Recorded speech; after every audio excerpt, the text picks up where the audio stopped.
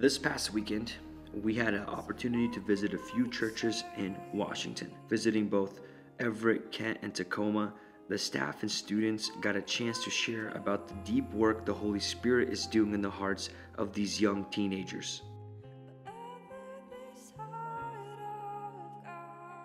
The Saturday we spent together at the park, hiking, playing volleyball, having fellowship, and the evening being spent around the bonfire with the worship, both with the local churches and our school.